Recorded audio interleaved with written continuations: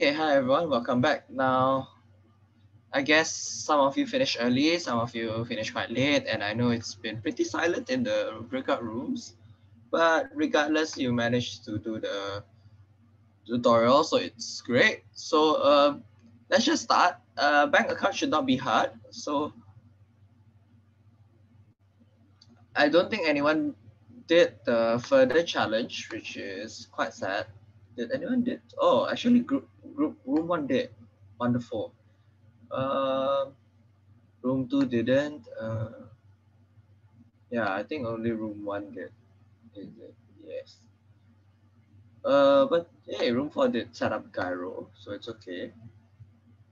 Okay, so I think what I'm gonna do here is, since there are 4 tasks, I'm just gonna call each room to present one of their tasks, which is pretty easy. So okay, let's just start with room 1. There's 6 people in room 1, the most out of all. Room 1, can you help us explain for task 1 what you guys did in a very brief manner? Um, let's start with, let's just have Ethan. Ethan, can you share with us like what you guys did with deposit?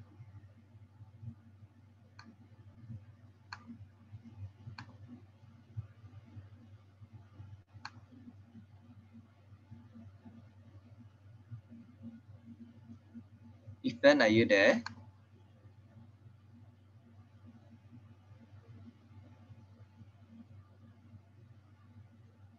Maybe anyone from his team can help. Anyone from his room, please don't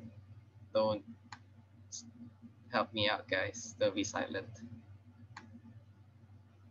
Deposit, is it? Yes, yes. So it's just self.balance plus the amount that you deposit in. Okay. All right. Oh shit. All right. Thanks a lot, Thaddeus. Yeah, it's very straightforward. You do. You call yourself. Make sure that you have the balance, and then you add the amount based on the input. All right. Thanks a lot, Thaddeus. Next, I think it's pretty straightforward. Next up, we have room 2. Room 2, can you help explain for task 2? Okay, it's not sure.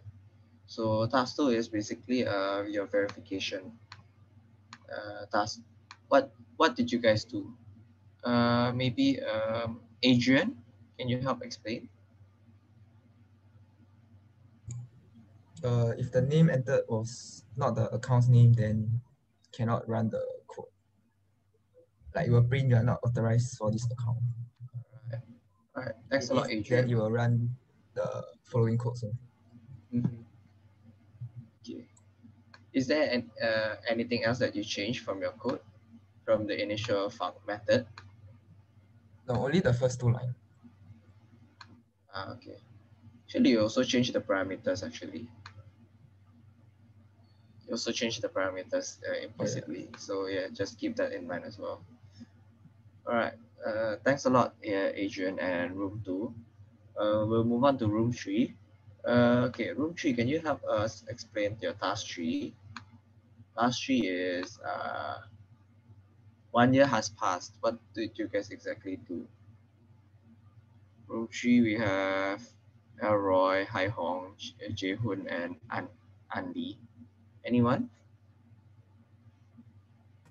So wait, can you hear me? Yes. Okay, so we added an interest rate into the first definition, and then we added interest rate, the self-dot interest rate also. Then after What? that's where we actually define the function that is the 1 year has passed, which just which just times the 1 plus interest rate, and that is the first one is if there's any gyro. All right, good. This one is a quite a unique method where it does not take any parameters in. It just takes it. It just basically changes the values inside. All right, thanks a lot, Elroy. Next we have task 4 is from room 4. Anyone from room 4? There's a lot here. maybe can we have Ifan to explain minimal account? So if after 1 year your account is less than 1,000, then you will deduct $20. Yeah. Okay. All right. So it deducts $20 or zero, whichever is higher. All right. Okay. Is there anything? Okay. There's something wrong with the code. For the class minimum account. Can maybe anyone tell us what it is? All right. Someone just added it. Okay. So basically, it should inherit bank account lah. Earlier, it doesn't inherit. So when it inherits bank account, it will import everything that's in this part, but then the ones that are defined here will be imported in, will override the ones in a bank account. So this 1 year has passed, will override this particular method. And what's nice is that it actually calls super, so it doesn't really completely inherit, it just modifies it a bit. I think since you guys also did the setup gyro question, you guys should have modified the 1 year has passed as well, but it's okay. Let's just move on to the task 4 for the further challenge. Did anyone do transfer to?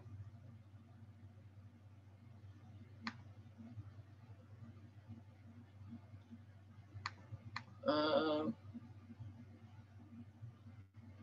okay, I think bank account, the room 1 did transfer to. So perhaps like, can someone explain transfer to? Maybe Angel, do you mind explaining transfer to?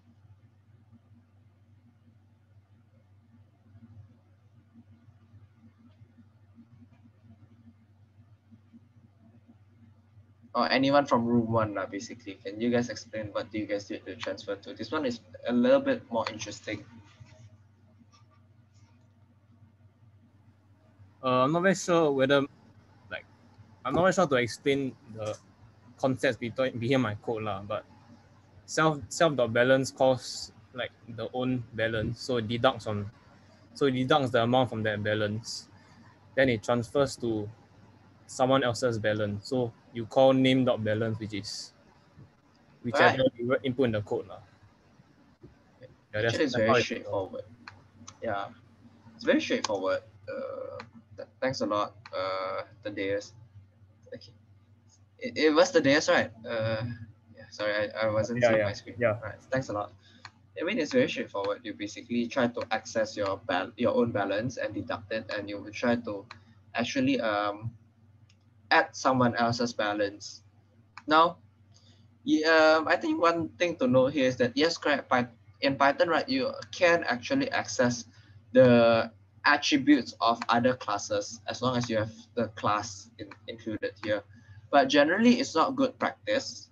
So usually what we want to do that is that instead of directly accessing it, although there's nothing wrong, okay, again, there's nothing wrong. So if during exam you directly access, it's okay. But generally, when we are talking in real coding, what we want to do is actually we want to do it nicely. So instead of being intrusive by directly accessing it, what we want to do is we use the external outward facing methods. So in this case, we have name dot deposit, and then we write amount. This is much more polite. You know, if you go directly accessing name.balance, it's very impolite because you can say it is intruding someone's privacy. Instead, what you want to do is you use the methods that they already defined, because usually the methods are, the outward facing layer that people can actually use and access. Okay, so I think that's good. Another thing is setup gyro. I think room 4 did setup gyro. So David, would you like to explain about setup gyro? David from room 4, Joseph David.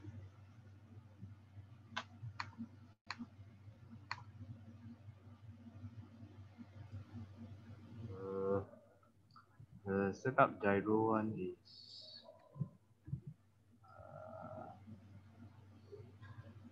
So they say the money will be deducted every year before the interest. So what we actually did was basically we call self and the amount that you have made inside. Then after that, you just minus off the max amount.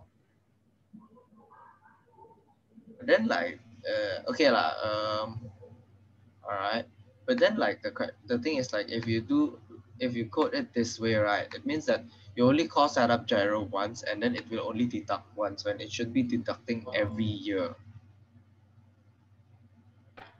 right? Because like you only call self gyro. The self gyro should be setuping gyro means like every year it has passed, right, it should be deducting your bank account by the amount of the gyro set in the setup gyro. So do you think is there any modification that you can make to your code to actually is there any modifications that you can make? You can add inside 1 year has passed, I guess, in Okay, terms of the gyro, so that it will deduct every year. can you try doing it for us?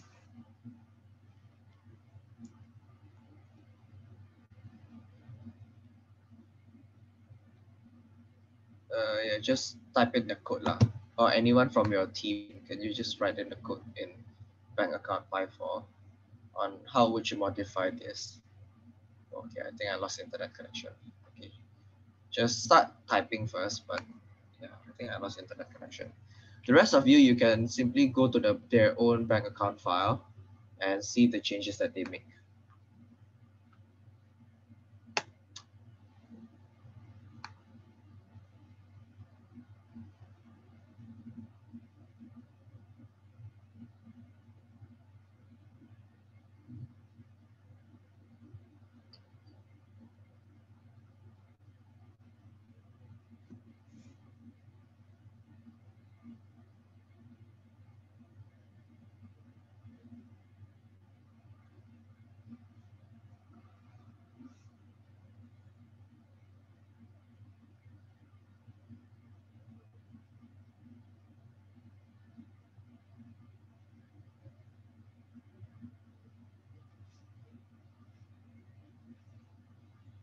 Oh boy, it's just so slow.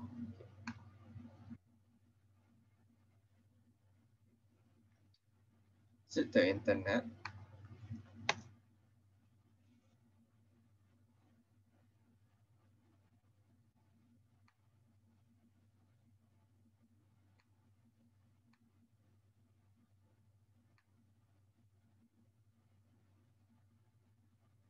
Okay.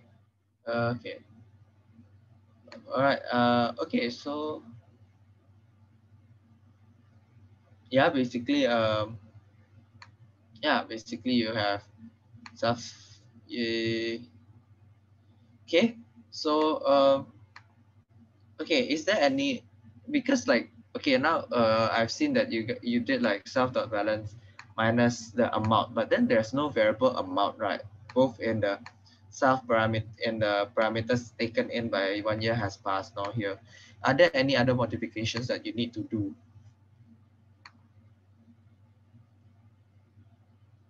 Remember, this is setting up gyro, so meaning that when I set up gyro, I don't deduct it immediately. I'm just like telling my bank account, hey, you gonna need to deduct my account every year by this amount. What modification would you make?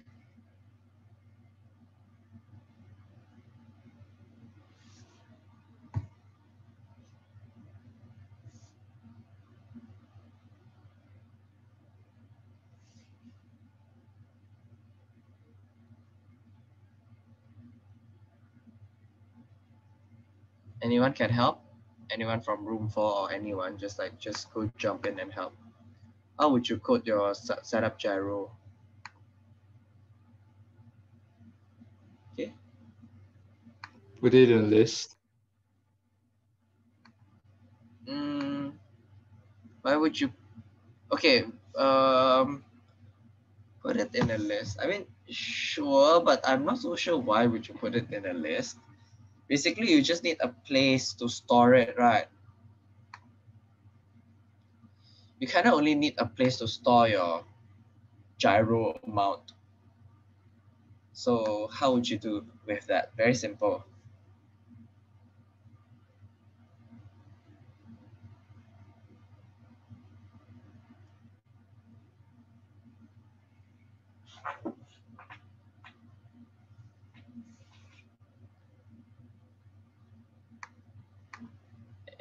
Anyone from room 4 want to try? Maybe yeah, I'm seeing some changes. Is it just me that's being slow? Maybe Derek, Melanie, Yu Chong, Nick, Ifan, would you like to help him out? All right. Okay, I see self.gyro equals to 0, self.gyro.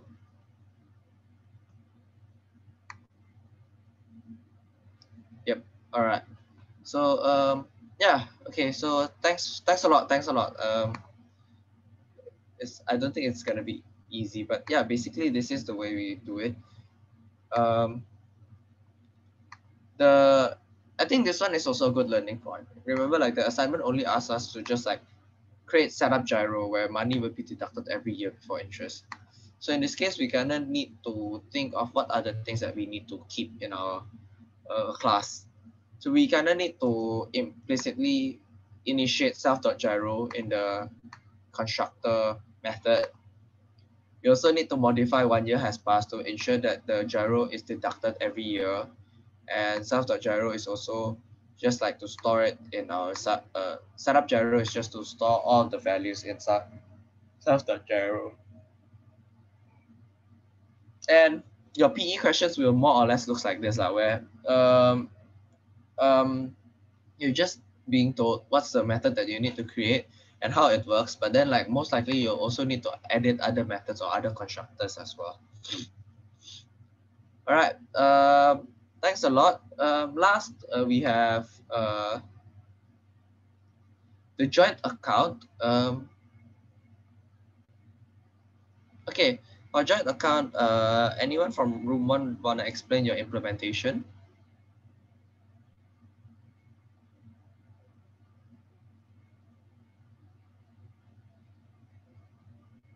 And maybe Howie, would you like to explain a joint account?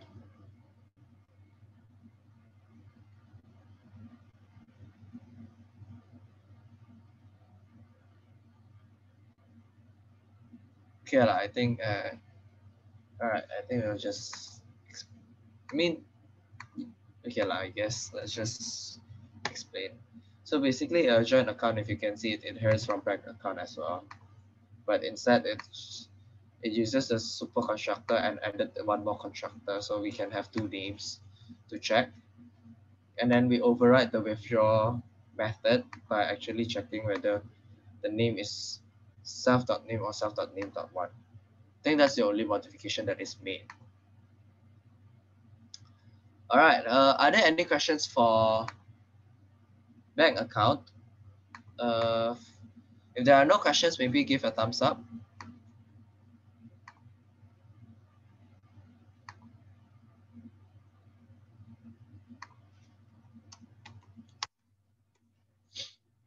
All right. Okay. Everyone else, are you guys okay, or do you guys have any further questions?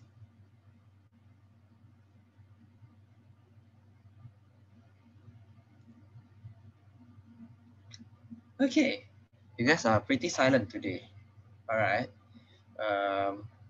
It's okay. So from the bank account, please try to understand your if you weren't participating in the activity earlier, try to understand, try to catch up, because it's going to be quite an important concept moving forward. Okay. So next part is going to be vehicles. Now I'm just going to pull out these slides first for everyone's convenience.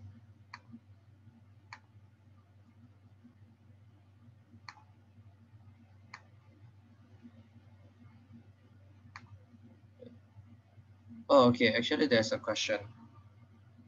Okay. Sorry, I missed your questions. Okay. So from Joseph say, why need self.gyro again? Um,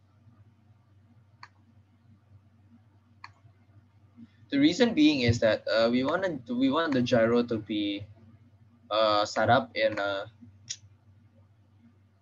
like when we wanna set up gyro, right? We kind of need to store and save the how to say, we kind of need to remember what is the gyro that is being set up. We need to store it in our memory. Because we want to store it in our memory, we kind of need to do self.gyro. So we store it in the memory of the self. For a joint account, the entire withdrawal is copied over. Can't use any super. Um,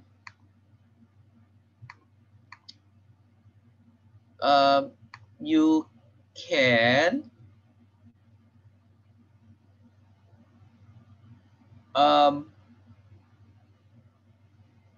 I think you can, but then like you kind of need to change your implementation for withdraw, because withdraw, right? Okay, this one is wrong.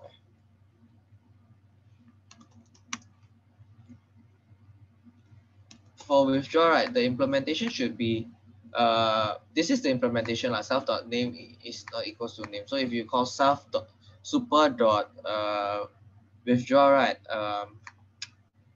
and the name does not match, the name actually matches the second name, then the withdraw will fail lah. So in this case, it's easier to override the entire thing. Okay. For setup gyro, is it clear or already? Both Thaddeus and David, are you clear with the setup gyro? Basically, we need to remember the amount of gyro we need to deduct. So we kind of need to store it in self, as we kind of initiated by self.gyro equals to 0. Is that good?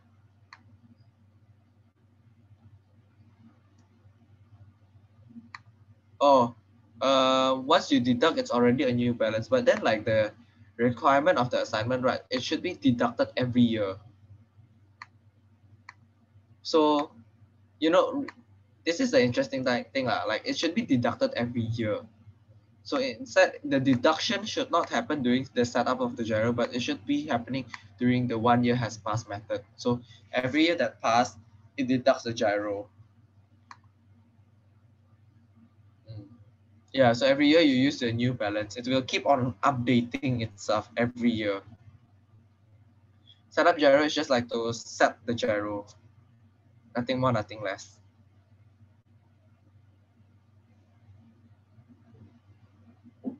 Okay, so yeah, explaining this line, yeah, this one is just to set up the gyro. We cannot remember the value of the gyro by storing it in self.gyro. And then and 1 year has passed, basically we'll try to deduct the balance by the amount of the gyro.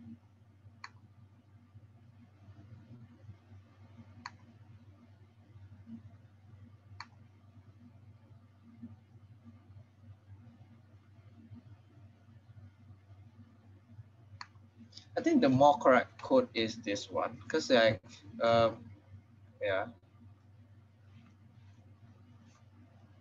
I think this one is not exactly correct. Should be self.balance.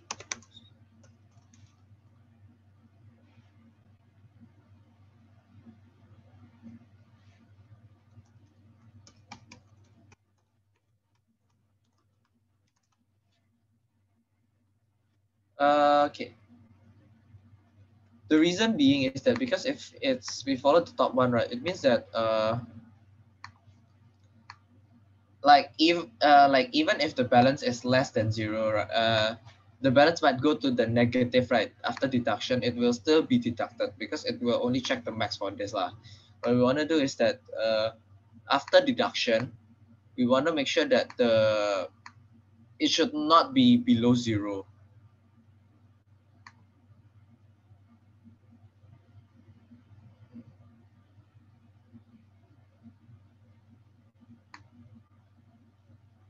I think this one is more correct. Yeah. So we wanna make sure that the bottom limit is 0 lah, after deduction, not before deduction. Okay. Feel free to unmute yourself, by the way.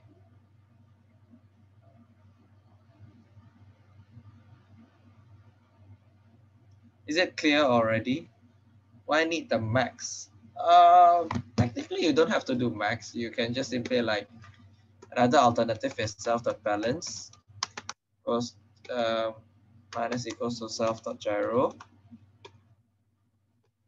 If self.balance is under 0, then we make sure that it is back to 0 because you cannot deduct anything below 0. This particular line here is equals to self.balance equals to max self.balance minus self.gyro 0. It's math lah. I need the max, so yeah, you don't really need the max lah. This one is more intuitive, I'd say.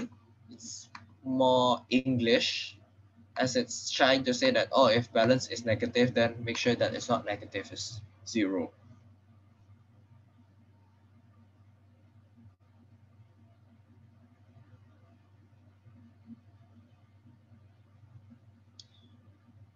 Okay, does it answer all your questions?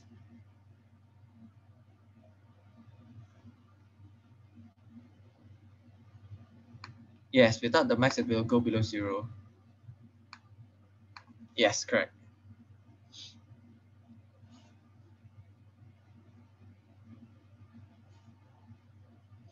Okay, we're a bit out of time, so we'll just move on to the next part, vehicle. Now, vehicle is more on the designing principles. So later on, I'll be calling each room to explain how they decided to design their structure. So for reference, I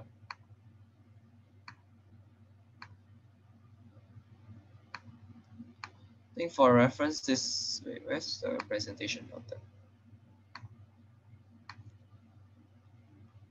For reference, this was the structure that we did from lecture when we had vehicle, sports car, lorry, bizarre car, cannon, and tank. Where sports car, lorry, and tank are subclasses of vehicle. Tank is actually a subclass of two superclass, which is vehicle and cannon, and bizarre car is a subclass of lorry. There's also a better bizarre car in the code, which is a subclass of lorry and tank, I think. Yeah. So with that, let's go into, there are two parts. First is add petrol. So you're gonna need to modify your earlier code on to add the petrol feature. What you need to explain is where did you add the add petrol feature, in which class, and what are the functions that you modified. Second is how you implement solar tank. Solar tank is a new class, and where do you put the solar tank? Is it a subclass of vehicle? Is it a subclass of cannon, or did you make any other modification? Because I think I see there's now I think I see in room 2 you guys, I forgot, there's a petrol vehicle in room 3, so I think it's going to be very interesting to listen. So okay, let's start with room 4 first. Room 4, perhaps Nick, would you like to explain your implementation of the code? Like, how did you add petrol and how did you add the solar tank?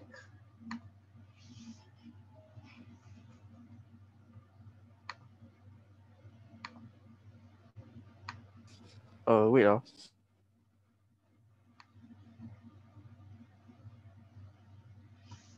Oh, okay. Yeah, so you just add in a self.petrol equals 0. Then for add petrol, you just plus equals the amount that you want to add. Lor. Then for the move, if the self-petrol is like 0, then our petrol cannot move. Lor. Yeah, that's all. Haha, hehe. Okay, how do you implement the solar tank? Solar tank, I'm not very sure if it's correct. I just change. I just redefined the move to not care about the petrol. Okay, that's one way of implementing it. Isn't it print? Doesn't Oh, matter yeah. whether it's My print bad, or my written. bad. Alright, thanks a lot, Nick. So yeah, this is the first way of implementing it. Like I think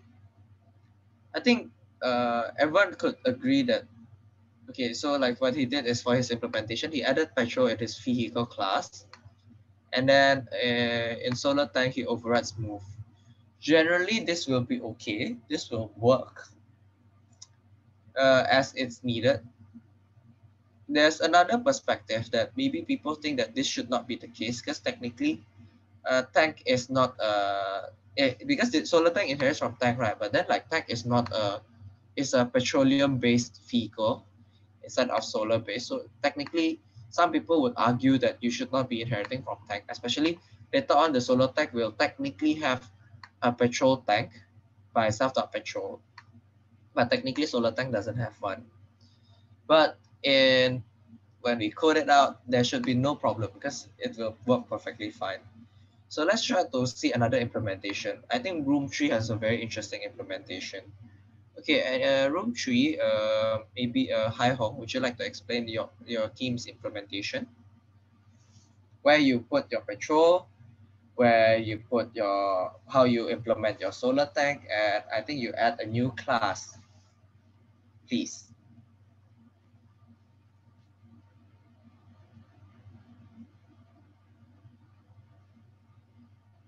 Hai Hong, are you there?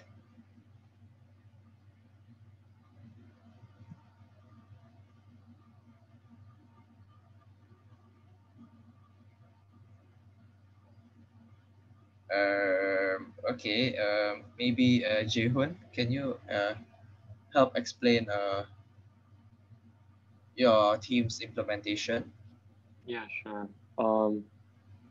Basically, we created a new class that was a subclass of vehicle, which was patrol vehicle. We were originally going to just add petrol and like create like self.petrol within class vehicle, but then we realized that when we're trying to implement solar tank, it'd be better if we had like a separate subclass that's petrol vehicle, so that we could directly so that even if the solar tank came from vehicle, we wouldn't need to override it and delete the petrol. All right, thanks a lot. Yeah, it's a very nice implementation of yours, where you try to like basically the class vehicle is basically just like a very it's a very blank structure. It's just like the structure of how vehicle should operate, and then like you start separating it by petrol vehicle. Nice. And then where's your I think your solar tank is very below. Where is it? Okay, I kind of lose it. I think it's not. We didn't put solar tank. It's okay. But yeah, it's actually a good move. But actually, like separating it by petrol vehicle, as not all vehicles might have petrol. So that's a different class. Why is it? Oh, don't be careful, this one you forgot to include self. All right. Room 2. Would you like to explain your implementation? Jeremy?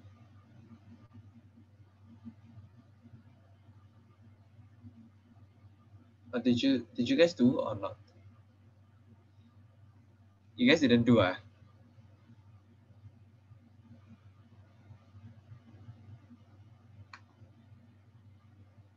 Nanny? I don't know.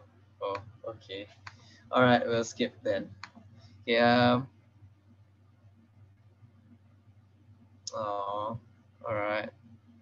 Okay. Okay. Last. Room 1. Let's go. Anyone from room 1? Just like explain what you guys did. I think what you guys did is very similar to room 4. So just like briefly explain.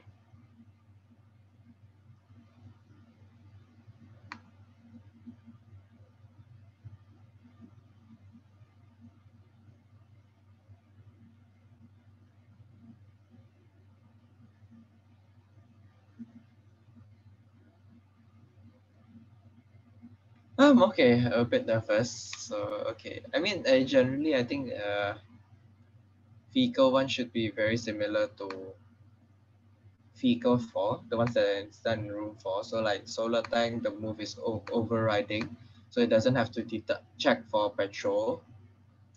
And yeah, in vehicle it adds add petrol. Okay, thanks everyone.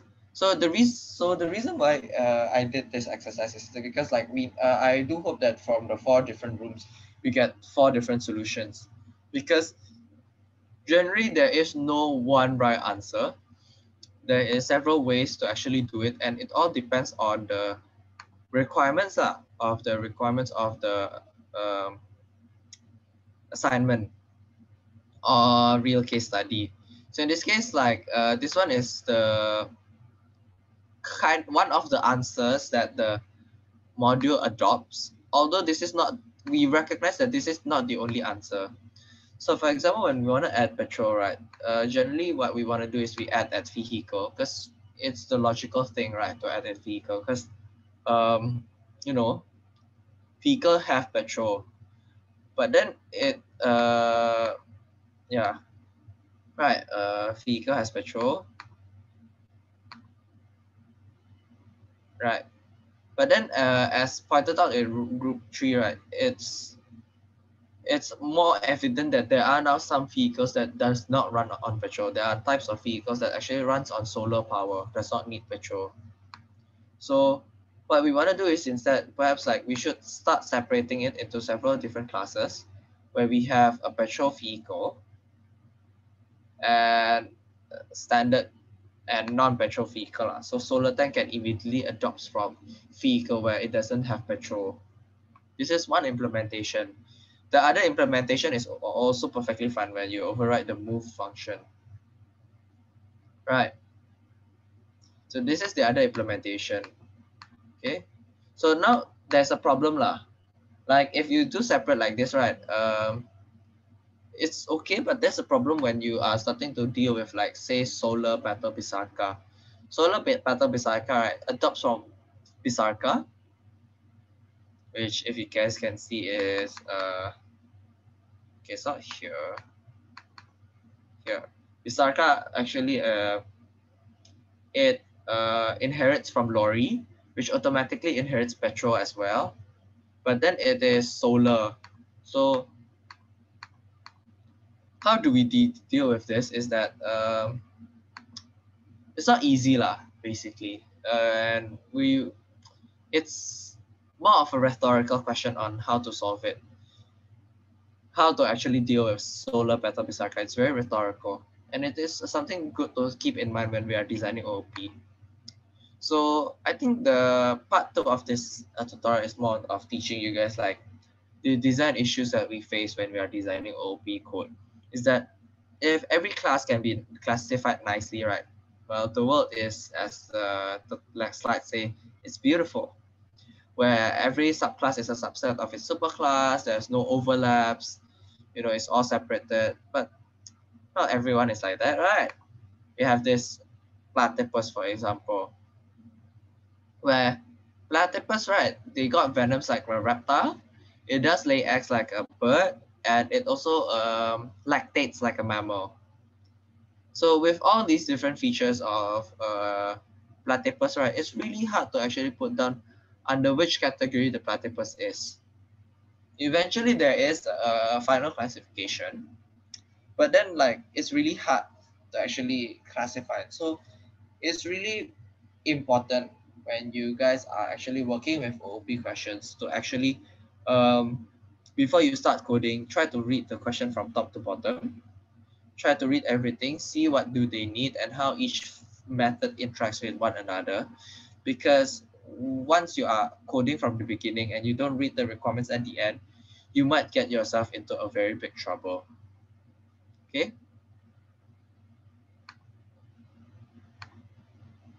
So I have 10 minutes left. I think for vehicle, there's not much question regarding implementation and more on the design principles.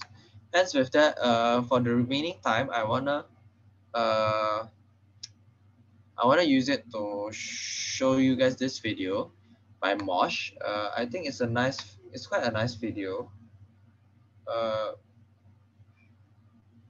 which you guys can watch in your free time as well.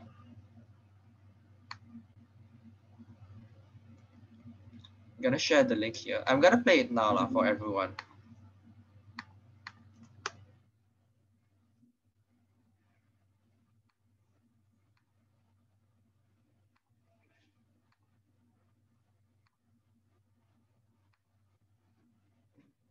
Let me share. Okay, I do hope that you just watch. He'll be explaining about some interesting concepts in OP that you guys just did in the tutorial that you guys may not be aware of, and he'll be trying to put a name on it so you guys can understand more on how OP really works. A popular interview question concerns the four core concepts in object-oriented programming. These concepts are encapsulation, abstraction, inheritance, and polymorphism. Let's look at each of these concepts. Before object-oriented programming, we had procedural programming that divided a program into a set of functions. So we have data stored in a bunch of variables and functions that operate on the data. This style of programming is very simple and straightforward. Often it's what you will learn as part of your first programming subject at a university. But as your programs grow, you will end up with a bunch of functions that are all over the place. You might find yourself copying and pasting lines of code over and over. You make a change to one function and then several other functions break. That's what we call spaghetti code. There is so much interdependency between all these functions, it becomes problematic. Object-oriented programming came to solve this problem. In object-oriented programming, we combine a group of related variables and functions into a unit. We call that unit an object. We refer to these variables as properties and the functions as methods. Here's an example. Think of a car. A car is an object with properties such as make, model, and color, and methods like start, stop, and move. Now you might say, but Mosh, we don't have cars in our programs. Give me a real programming example. Okay, think of the local storage object in your browsers. Every browser has a local storage object that allows you to store data locally. This local storage object has a property like length, which returns the number of objects in the storage, and methods like setItem and removeItem. So in object-oriented programming, we group related variables and functions that operate on them into objects. And this is what we call encapsulation. Let me show you an example of this in action. So here we have three variables: base salary, overtime, and rate. Below these, we have a function to calculate the wage for an employee. We refer to this kind of implementation as procedural. So we have variables on one side and functions on the other side. They are decoupled. Now let's take a look at the object-oriented way to solve this problem. We can have an employee object with three properties: base salary, overtime, and rate, and a method called getWage. Now why is this better? Well, first of all, look at the getWage function. This function has no parameters. In contrast, in a procedural example, our getWage function has three parameters. The reason in this implementation we don't have any parameters is because all these parameters are actually modeled as properties of this object. All these properties and the getWage function, they are highly related, so they are part of one unit. So one of the symptoms of procedural code is functions with so many parameters. When you write code in an object-oriented way, your functions end up having fewer and fewer parameters. As Uncle Bob says, the best functions are those with no parameters. The fewer the number of parameters, the easier it is to use and maintain that function. So that's encapsulation. Now let's look at abstraction. Think of a DVD player as an object. This DVD player has a complex logic board on the inside and a few buttons on the outside that you interact with. You simply press the play button and you don't care what happens on the inside. All that complexity is hidden from you. This is abstraction in practice. We can use the same technique in our objects. So we can hide some of the properties and methods from the outside, and this gives us a couple of benefits. First is that we'll make the interface of those objects simpler. Using and understanding an object with a few properties and methods is easier than an object with several properties and methods. The second benefit is that it helps us reduce the impact of change. Let's imagine that tomorrow we change these inner or private methods. None of these changes will leak to the outside because we don't have any code that touches these methods outside of their containing object. We may delete a method or change its parameters, but none of these changes will impact the rest of the application's code. So, with abstraction, we reduce the impact of change. Now, the third core concept in object-oriented programming, inheritance. Inheritance is a mechanism that allows you to eliminate redundant code. Here's an example. Think of HTML elements like text boxes, drop-down lists, checkboxes, and so on. All these elements have a few things in common. They should have properties like hidden and inner HTML and methods like click and focus. Instead of redefining all these properties and methods for every type of HTML element, we can define them once in a generic object, call it HTML element, and have other objects inherit these properties and methods. So inheritance helps us eliminate redundant code. And finally, polymorphism. Poly means many, morph means form. So polymorphism means many forms. In object-oriented programming, polymorphism is a technique that allows you to get rid of long if and else or switch and case statements. So back to our HTML elements example, all these objects should have the ability to be rendered on a page. But the way each element is rendered is different from the others. If we want to render multiple HTML elements in a procedural way, our code would probably look like this. But with object orientation, we can implement a render method in each of these objects, and the render method will behave differently depending on the type of the object we are referencing. So we can get rid of this nasty switch and case and use one line of code like this. You will see that later in the course. So here are the benefits of object-oriented programming. Using encapsulation, we group related variables and functions together, and this way we can reduce complexity. Now we can reuse these objects in different parts of a program or in different programs. With abstraction, we hide the details and the complexity and show only the essentials. This technique reduces complexity and also isolates the impact of changes in the code.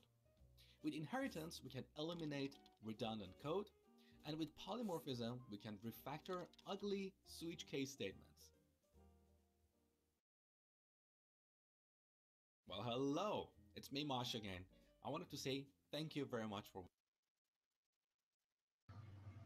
Okay, yeah, so basically these are the benefits of OOP. So like these are four concepts inside OOP, like encapsulation, abstraction, inheritance, and polymorphism. And don't worry, you don't need to memorize them. It's just that in fact you guys have been doing some of them, like you guys did inheritance by having a subclass. You did polymorphism by overriding some methods. You did abstraction by actually calling other functions, encapsulation as well. So you guys have been doing this. It's just that this is putting a name, so you guys also understand more of what are you guys are exactly doing, and the benefits that it brings to your code. So with that, comes to the end of this tutorial. Do you guys have any questions left regarding the vehicle and bank account? Like to be honest, like today is all about, it's very hands-on. You guys are just trying out yourself, your own code, and try to understand how it works rather than me teaching anything, because it's more conceptual and design based. Are there any questions? If there are no questions, maybe can you guys give a thumbs up?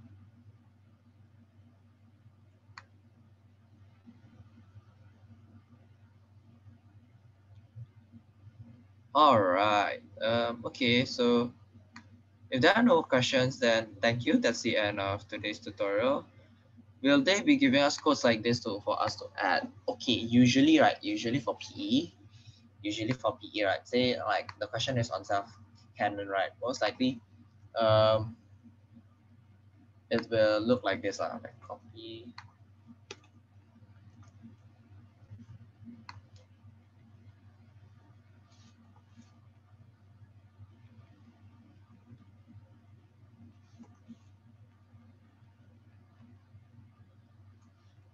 At most, this will be the one that they give to us. At most. Where it's just like the skeleton class and then like the functions, but then everything is empty. You kind of need to write your own. This is the most that they can give. The least, basically an empty sheet. It is very likely that for PE, they also give you nothing. Like it's just an empty Python file.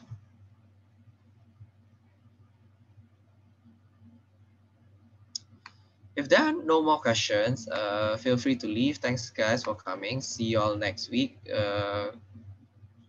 I hope you guys do well in your assignment 6. All right, for those of you who have questions, feel free to stay. Can you explain the init for, is it for what I just, yeah. Basically init is a very special method.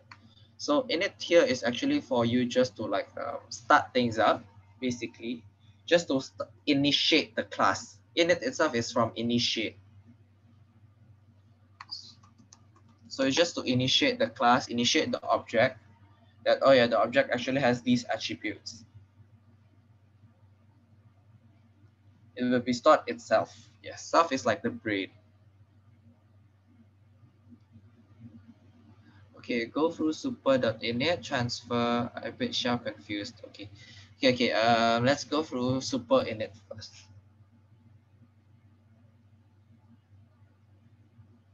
Okay, say okay, this one pay attention to this one. So this lorry, right? This lorry inherits from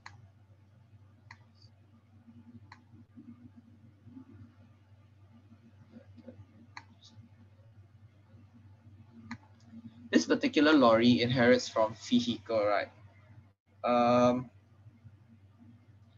This lorry inherits from vehicle, hence it want to initiate itself, right? Initiate itself.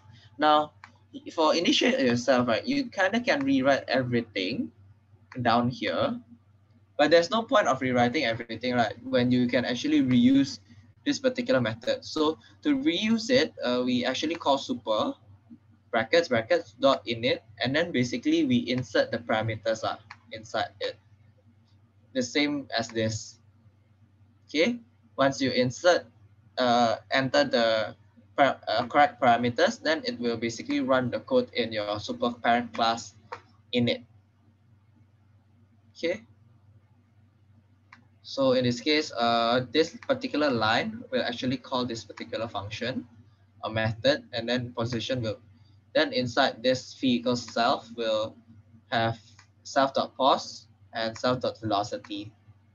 And then after calling this, we actually can add any additional variables that we want to initiate. Does that answer your question, David?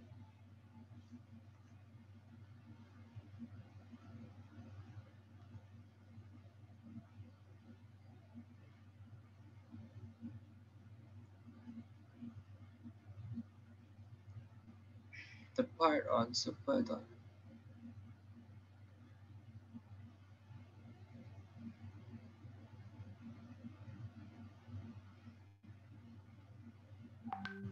Yeah, super can call any parent class. Okay, wait. Let's clarify some things. Okay, there's no such thing as super.init. There's only like super. Underscore init. Okay, because the function, the method that is defined in the vehicle in the parent class is underscore init. So there's no such thing as def.init, super.init. Okay, the dev mentioned that why we don't put in self, because okay, this one is the weird thing about class. Basically, self is how to say it? Basically, I think this one the easiest, if you don't wanna break your brain, basically just ignore self. Self is a very, very special parameter. Self is basically our own self. So we're not expecting an input from someone else. So in this case, if I define a method with two parameters, self and something else. Basically, the self part can be ignored. So when someone else tries to call that particular method, for example, this lorry, it just needs to insert one more parameter by ignoring self. The other methods will also be inherited, right? To change it, just bring it to def the method again. Yes. If you don't want to change it, no need to redefine it. But if you want to change it, then you kind of need to redefine it. That's polymorphism.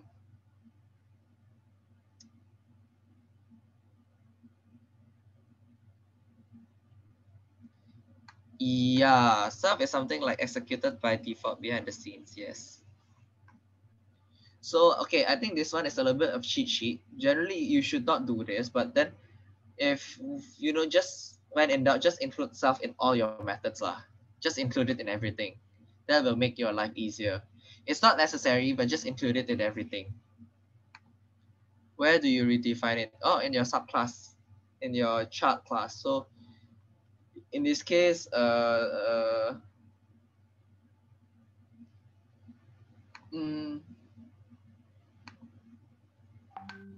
say I wanna override sub. I want override lorry, right? In lorry, I wanna override the set velocity. Say in lorry, right, the velocity is slower. So if I set like 10 and 10, it will take the square root. So instead, what I can do is I can do set velocity super dot set velocity at like sqrt vx sqrt vy.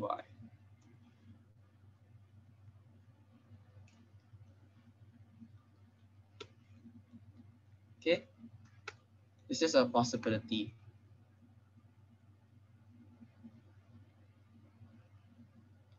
Okay, if the super init is empty, then it should not work. Because then, like, you know, so your initially your parent class is expecting an input pause. So it expects an input. So if it's just like you call like super init, I don't think it's gonna work lah.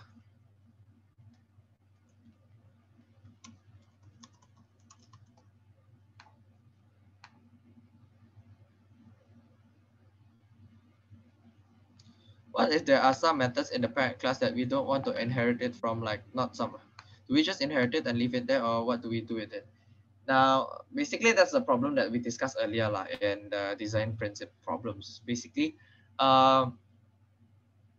there's no way to actually not to actually reject some inheritance. There's no way of it. That's why when we design OP, we kind of really need to think like what inherits from what. Because once it is a subclass, a child class of something, right? There's no way of not inheriting the method. You kind of need to inherit it. I think there's a question from Melanie earlier. Is Melanie still here? No, she's not. I think she's not here. Wow, I feel bad for her. She had a question earlier.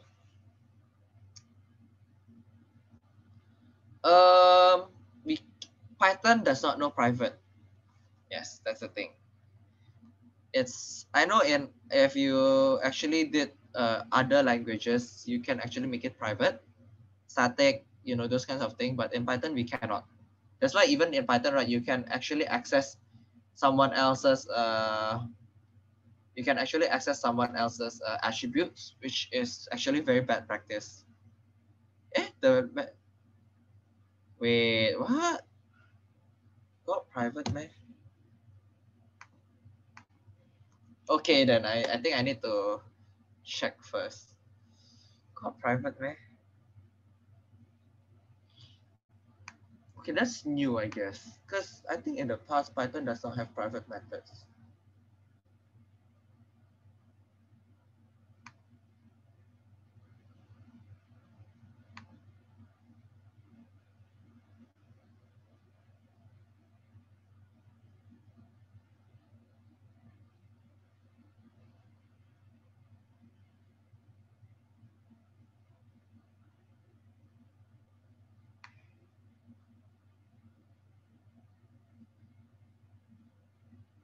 This one, right?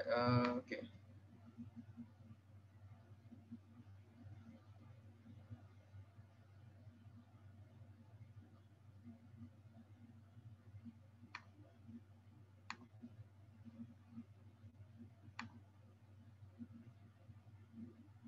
Oh, it's a new edition.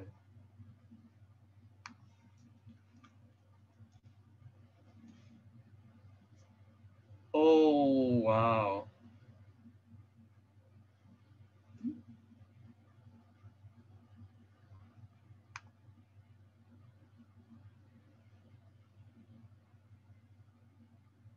Oh, that kind of thing.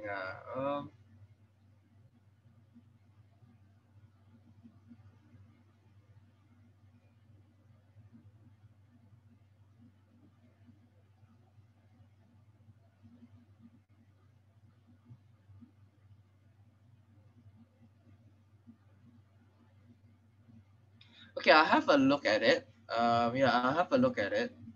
Um, I'll have a look at it lah. But yeah, I guess it's good. But then like I think even if it's private, it technically can still be inherited. Yeah, like private methods doesn't mean that it cannot be inherited. I think private methods can still be inherited, but I need to have a look at it.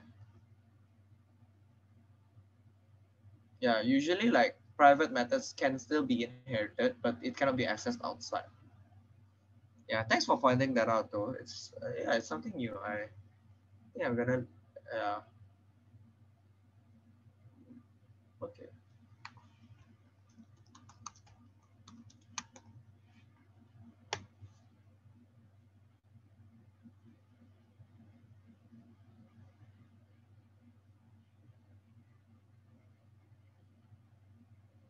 Okay, I'll check it later. All right.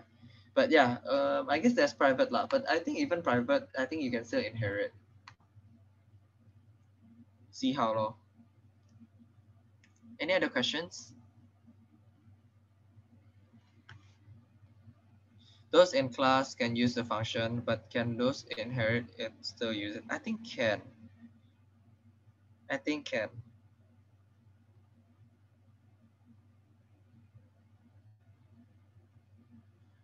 All right then. I better end the tutorial here. Next week, if next week, okay. So for all I know, right, usually the very final part of this course, right, is focuses only on OOP. I'm not so sure what they're gonna touch next week lah, but usually it's just gonna be working around OOP a lot. But yeah, I have no idea what's next week.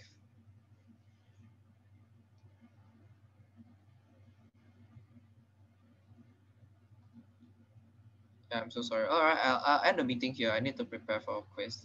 Thanks everyone. Have a nice day.